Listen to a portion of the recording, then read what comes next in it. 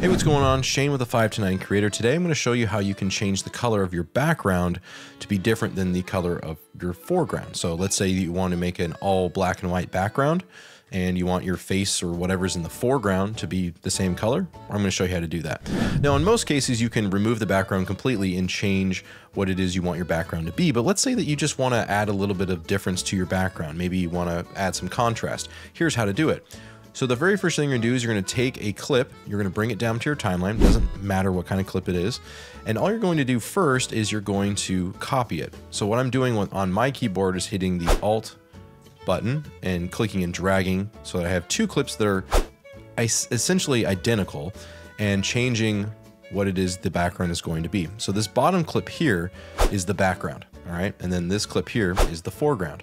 So what I actually wanna do is I wanna remove the background of the top clip. So I'm gonna go up to video, I'm gonna go to cutout here at the top right, and I'm gonna go to auto cut. Now that's probably gonna take anywhere between 1 to 2 minutes depending on how long your clip is. So I will come back and start the tutorial again once that is done. All right, so the background has been removed from my top clip, and the way I can tell that is by hiding the track that's on the bottom. You can see the background has been removed. So now I'm gonna turn that back on.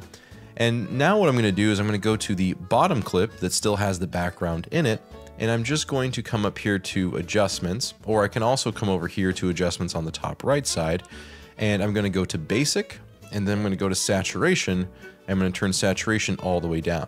And as you can see, let's play this clip really quick. There's a certain level of quality that needs to be maintained, but So it's a subtle difference, and it's not necessarily the coolest effect, but that's one way that you can change what the background is on your video, but still having the front part of your video having some color and some contrast. So I like to do that when I'm making an edit and I'm really trying to highlight a point. I'm trying to bring the focus to the foreground while changing what the background looks like to add that contrast. So that's a very quick video on how you can change the background.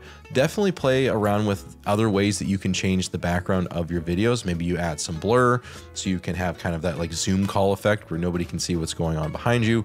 Play with removing the background of your video completely and adding a different one. I'll make some more tutorials on how to do that in the future, but for now, thanks a ton for watching. If you like this video, don't forget to give it a thumbs up. If this video helped you out, make sure to let me know in the comment section down below. And if you want to learn more on how to use CapCut for desktop, make sure you subscribe. Thanks a ton for watching today's video. I'll see you in a future video.